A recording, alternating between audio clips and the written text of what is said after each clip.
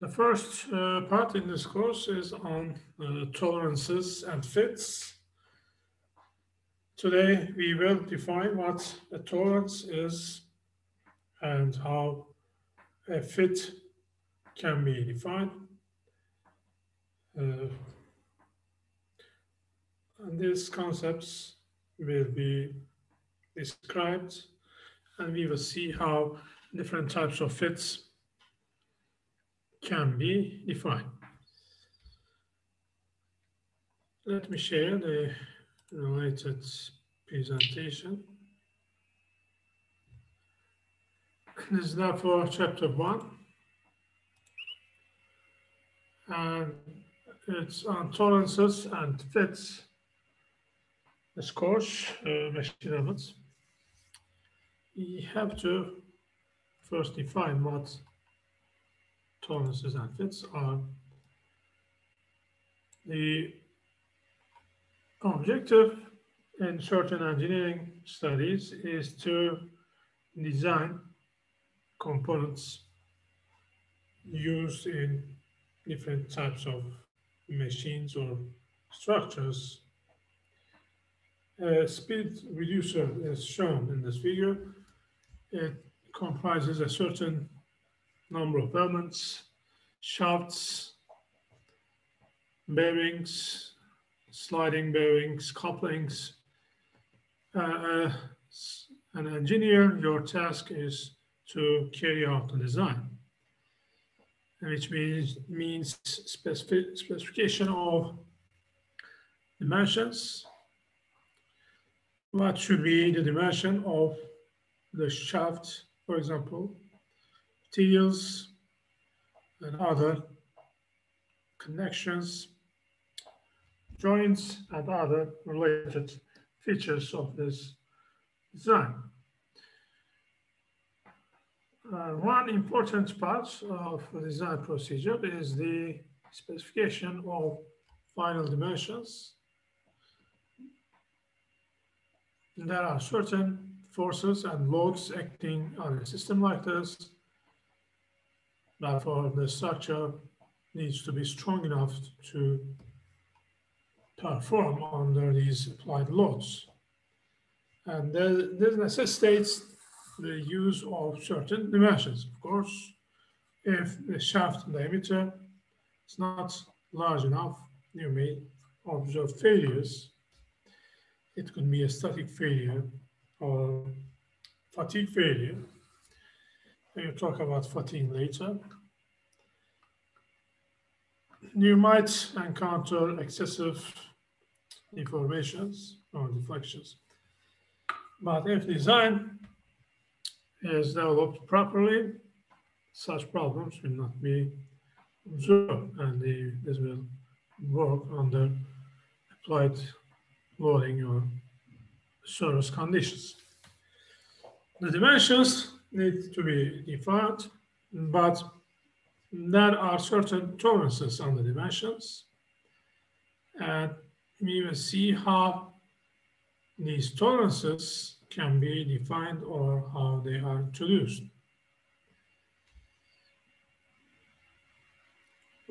These are, again, summarized. These concepts are summarized here. There is a certain nominal diameter for the shaft.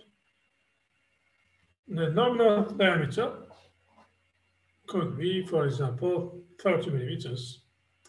This is design diameter, but in manufacturing, there's going to be a certain variation on this nominal diameter. And this variation, acceptable variation, is the tolerance on the diameter of the shaft. Therefore, you not only specify the nominal diameter of a machine component, you need to pass on the information related to the tolerance on that particular machine element. And tolerance is therefore a permissible deviation from a specified basic size.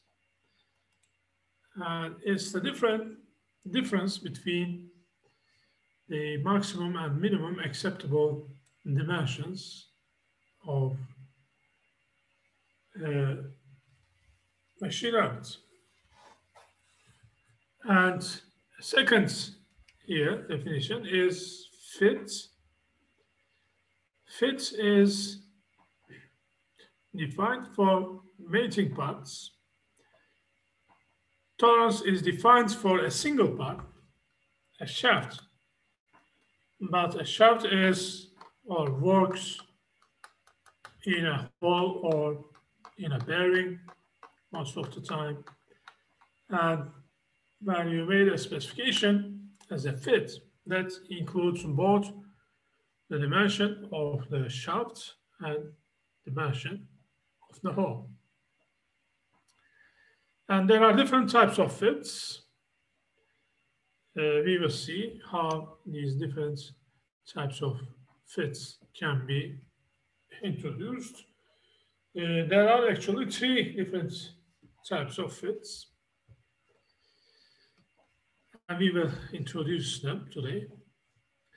The tolerance depends on the manufacturing technique used to produce a part. If you change the manufacturing technique by changing the manufacturing method, you could be able to end up with parts with tighter tolerances. Certain manufacturing methods lead to coarser tolerances on a part, and these include forging, for example, milling, or it could be turning. In this direction, the tolerance becomes tighter and tighter. If you use lapping, for example, the tolerance is much smaller, but as the tolerance becomes tighter, there is an exponential increase in the cost of manufacturing. Larger tolerance is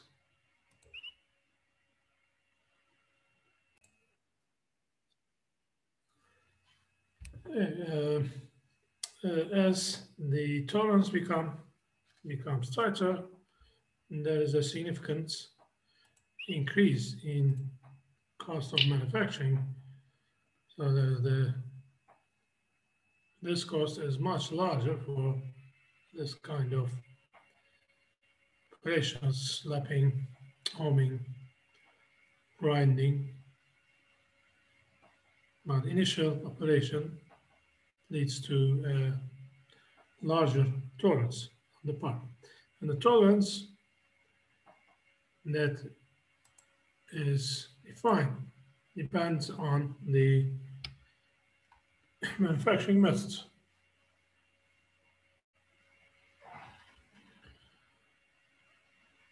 We can introduce certain definitions related to dimensioning, tolerances, and fits. The first one is the nominal size of an element. That is the theoretical size you get from strength analysis, from the application of a failure criterion. The average diameter or the theoretical diameter is 40 millimeters. The tolerances are not yet applied on this general diameter. But there are limits on this general dimension, or the theoretical size. You can define a maximum diameter which is slightly larger than the nominal diameter, and a minimum diameter which is slightly smaller. The difference, max minus min, is called tolerance. That's the tolerance on the part. That could be bilateral tolerance or unilateral tolerance. And there are different types of fits. In an interference fit, for example, you might have or in a transition fit, you might have a unilateral tolerance. Minimum dimension of shafts is defined exactly as 25 millimeters. Maximum dimension, as you see, is slightly larger, 25.05 millimeters. Thus, tolerance here is 0.05 millimeters. Again, in transition fits, there could be bilateral tolerances.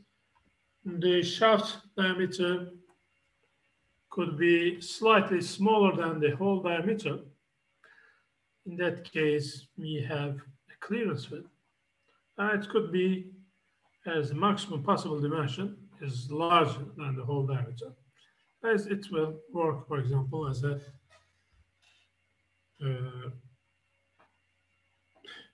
transition fit, as we will see today. The total tolerance now is larger, which is 0.1 millimeters. That's called bilateral tolerance. But in any case, the difference between maximum and minimum limits is tolerance. And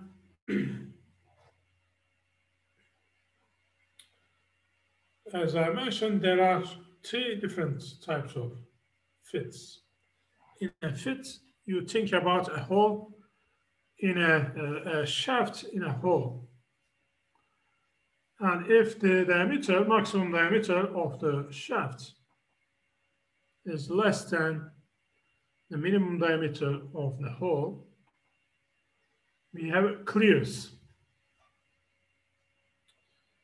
If the diameter of the shaft, maximum diameter of the shaft is larger than the minimum diameter of the hole, then there is interference. It's also, those fits are also referred to as shrink fits or press fits. And is there a question? Yes, hocam. Sorry?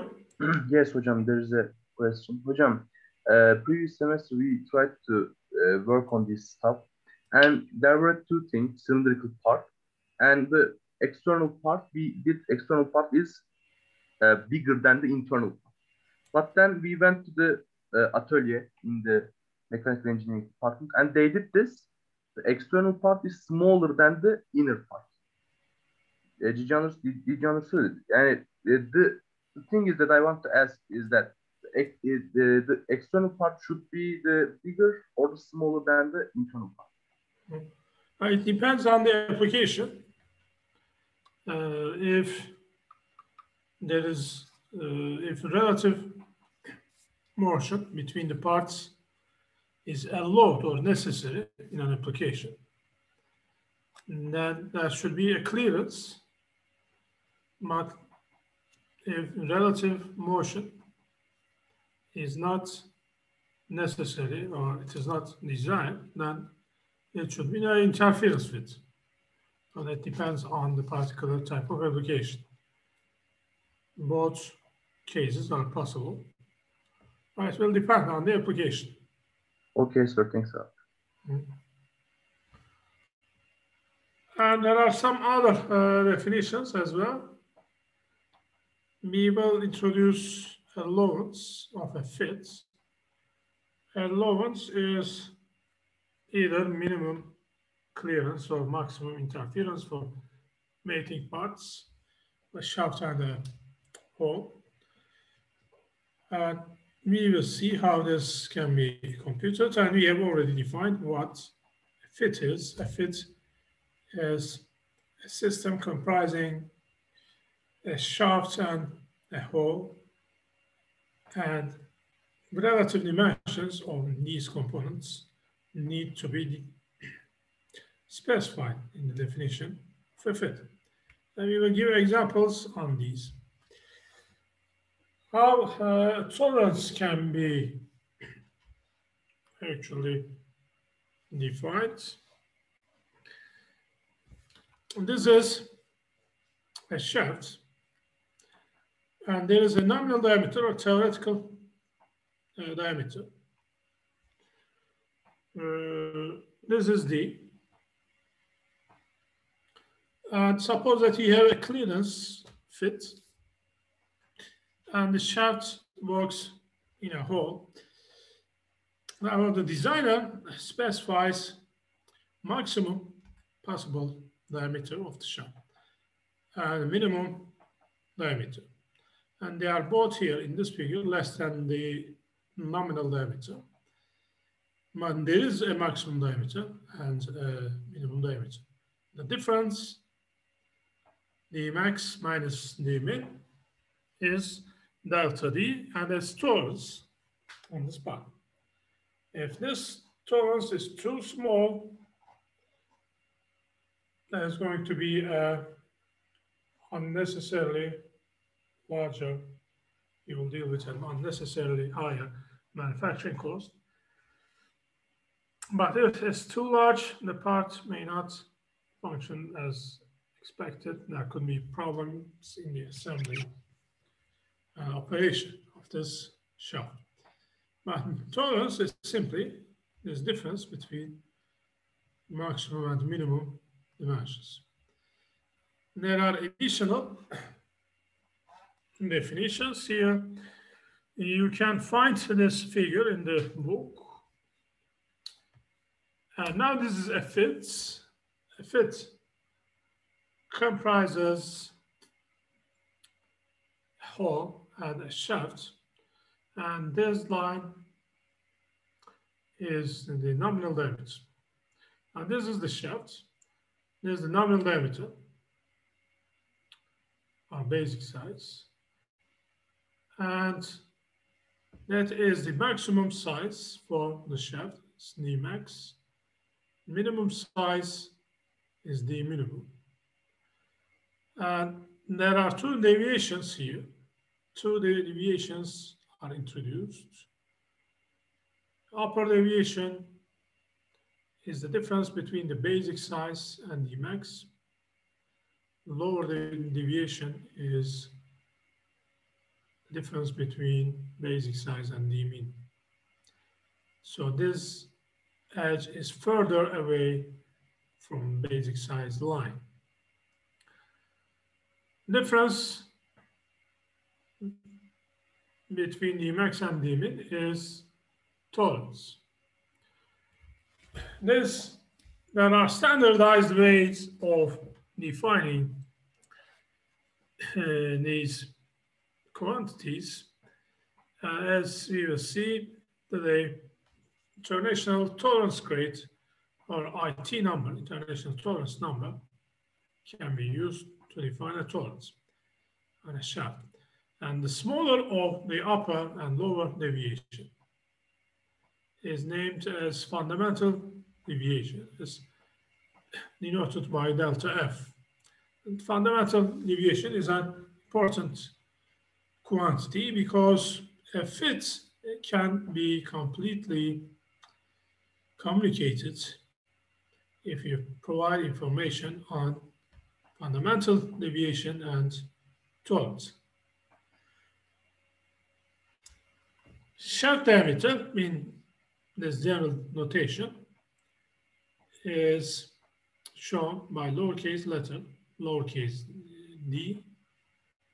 In the hole, we are using uppercase d to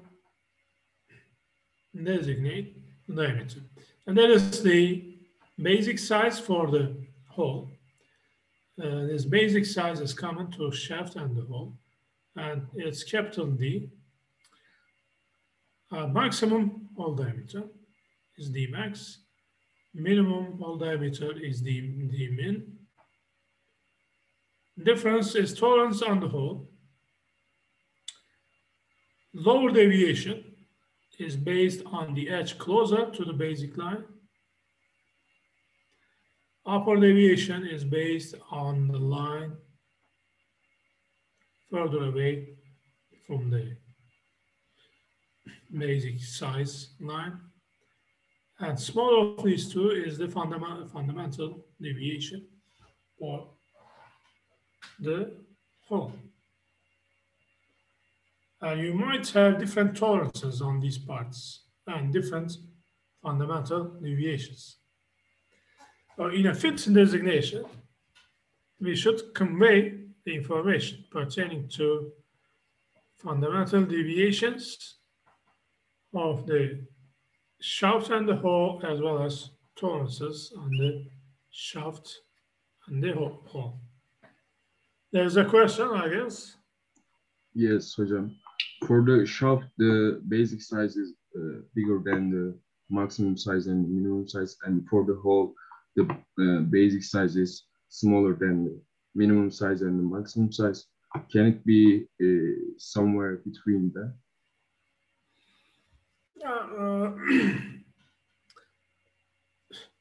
Yes, it's possible to define it somewhere between them. That's right, because that's the general representation. This minimum size can be larger than the basic size or smaller than the basic size. That's possible. But we have a standard way of specifying a fit. So we either assume that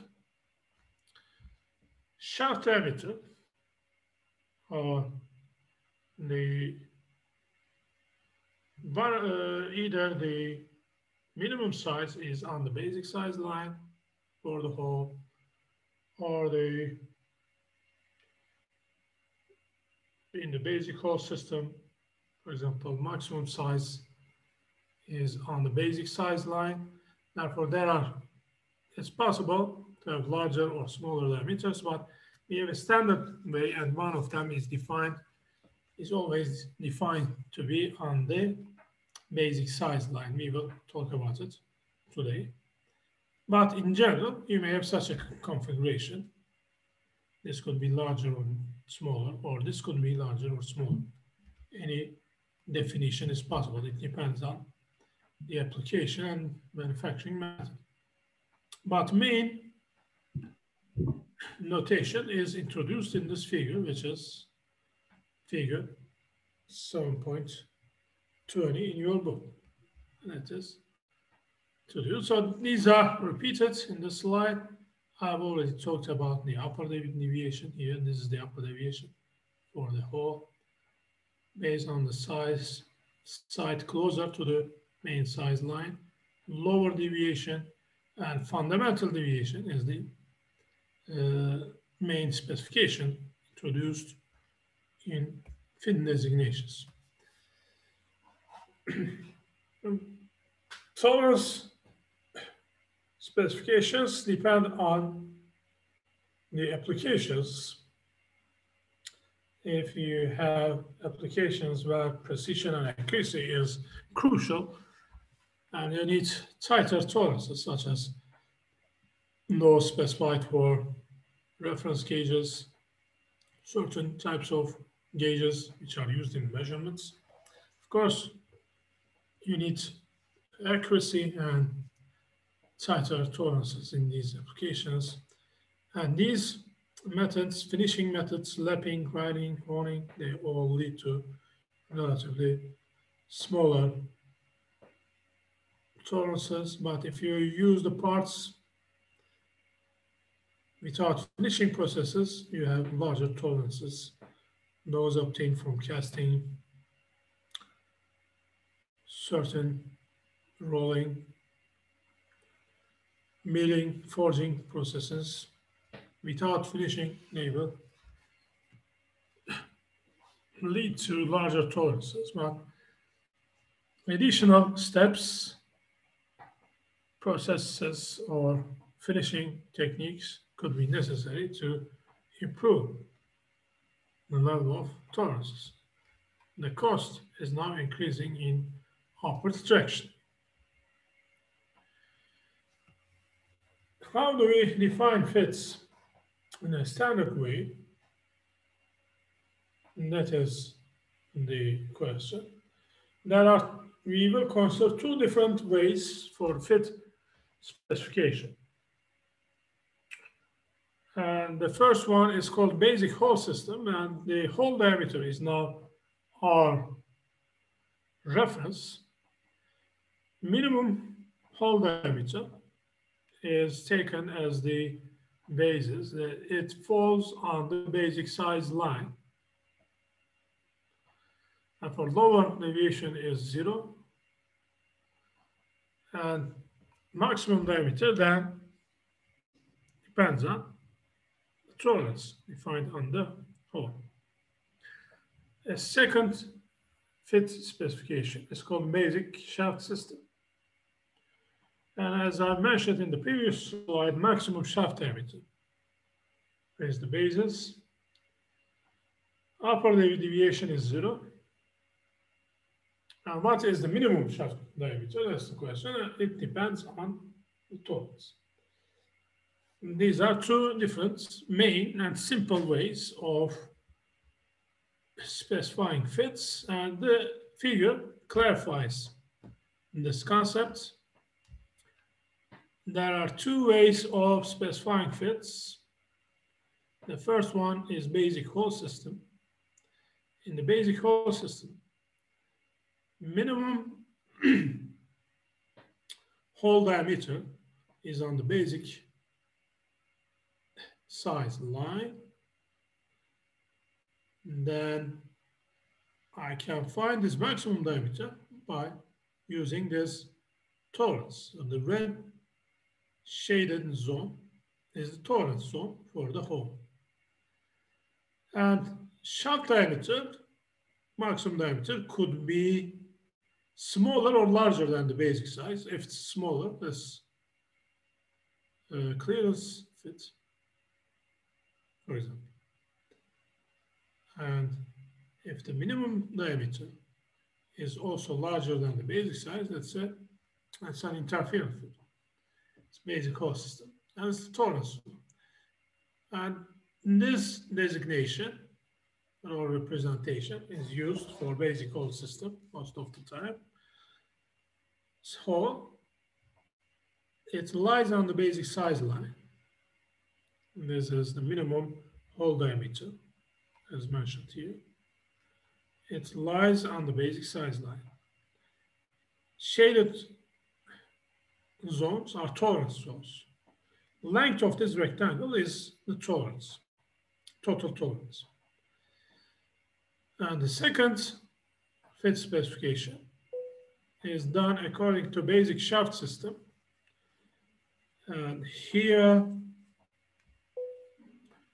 maximum shaft diameter is or lies on the basic size line, and minimum diameter then depends on the tolerance.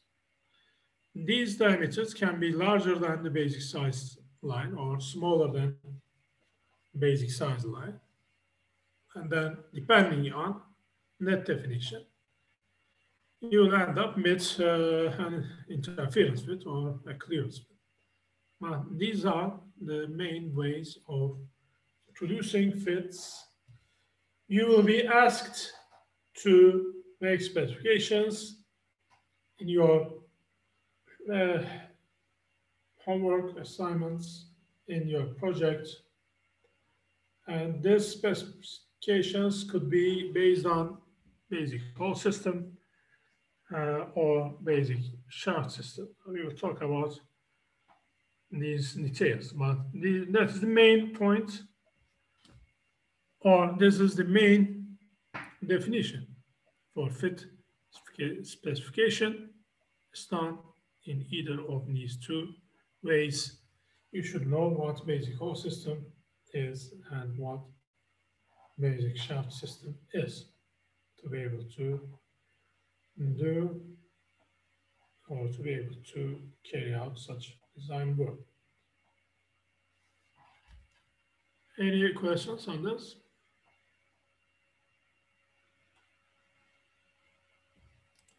We have introduced these main definitions, tolerance, fits. What are the ways of specifying a fit? These are specifications done according to basic hole system and basic shaft system.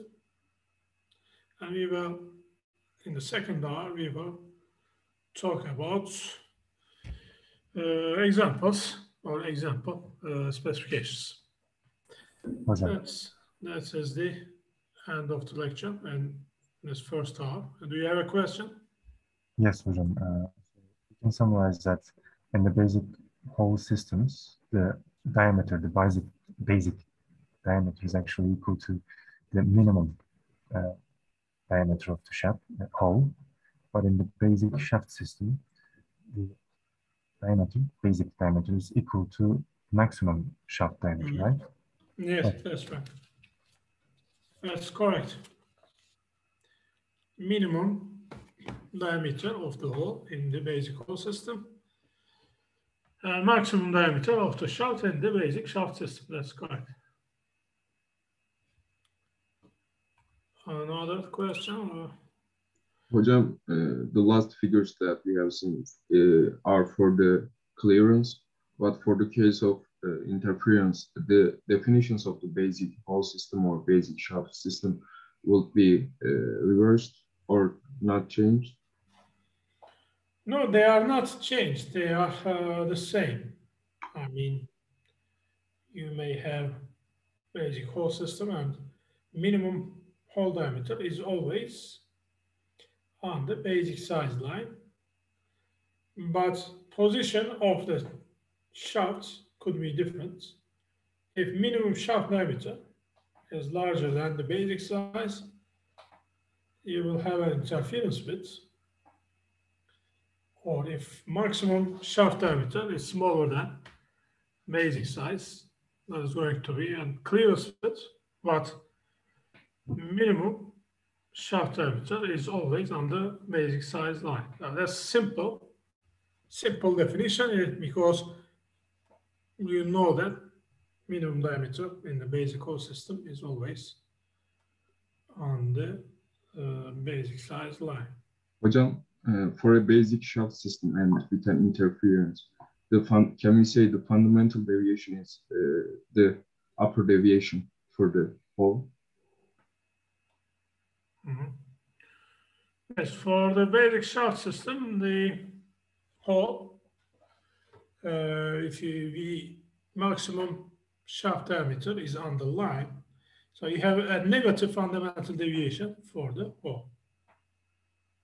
Okay, hocam. We will show it. It has to be negative